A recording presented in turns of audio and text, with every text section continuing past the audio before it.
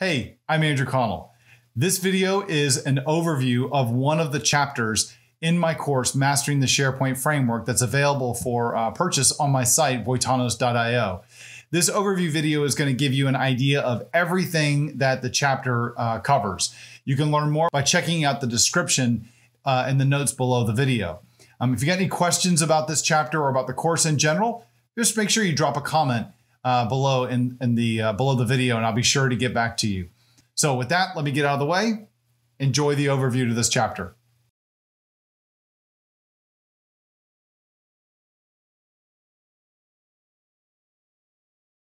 Once a SharePoint Framework solution has been deployed into production, there will likely come a time when you need to upgrade and add new features or address issues with the existing version.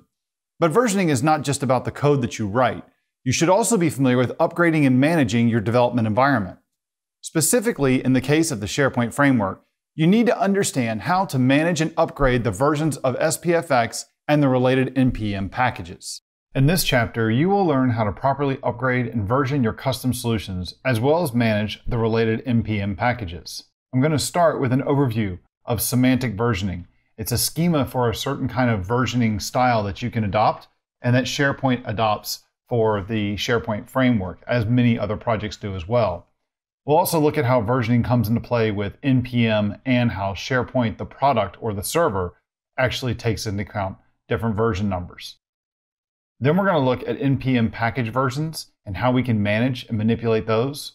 And then we'll look at versioning the project or the code associated with the things that we're building related to the SharePoint Framework. Before we begin, I want to address a unique characteristic about this chapter. When it comes to updating code in your project, some aspects are global to all projects, like version numbers and versioning packages.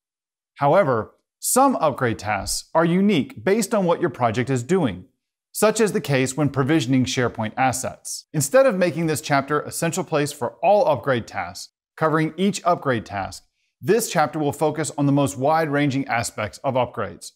Chapters that cover topics with specific upgrade attention will have upgrade details within those chapters. Refer to the notes under the lessons in this chapter for references to relevant chapters and lessons when it comes to upgrade tasks. In addition, I'll update this first overview lessons notes in this chapter to contain a roll-up of all these different references. Okay, now let's get on with the chapter.